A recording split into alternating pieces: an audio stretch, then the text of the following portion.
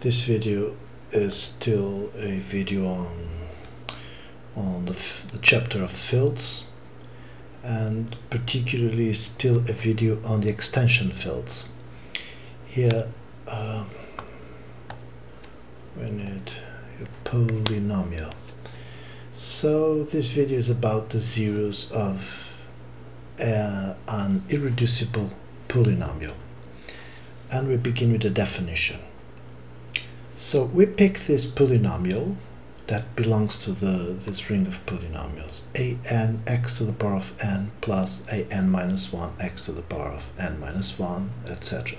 So this is a polynomial, okay, in the ring of polynomials. The derivative of f of x, this is like in analysis, in normal analysis or calculus.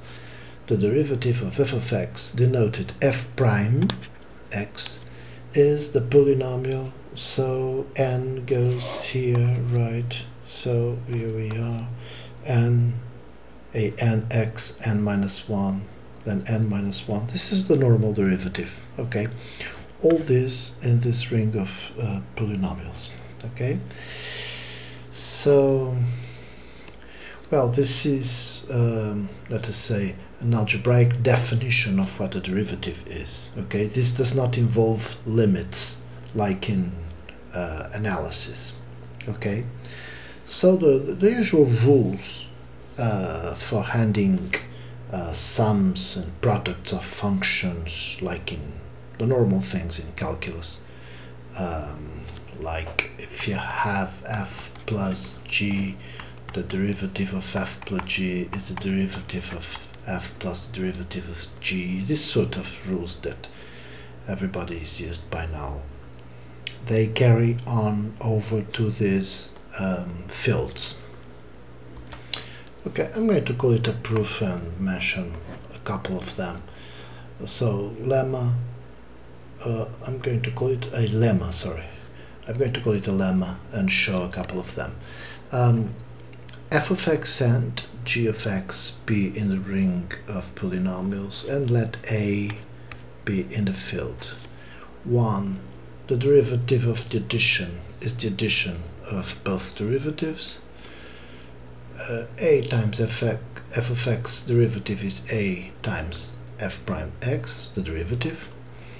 The product is the usual product rule, so you derive one is the derivative of one times the other, and then plus the derivative of the other times the first one.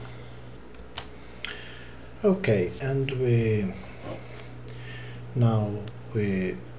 get into another theorem, criterion for multiple zeros. A polynomial f of x over a field f has a multiple zero if and only if f of x and f prime of x have a common factor of positive degree.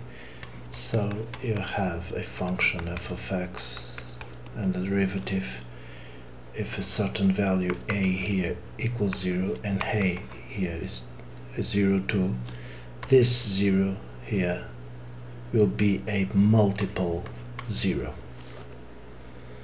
So, okay, that's true for analysis, and it's true here. This is a criterion for multiple zeros. Okay, and we finish this video with another theorem, zeros of an irreducible, a very important theorem. Let f of x be an irreducible polynomial over a field f. If f has characteristic 0, then f of x has no multiple zeros. Okay, it's quite simple. If the field has characteristic 0, then f of x has no multiple zeros. Okay, if f has characteristic b, not 0, then f of x has a multiple 0 if and only if it is in the form, so if the 0 is in the form f of x equals g x of power b for some g of x in the field.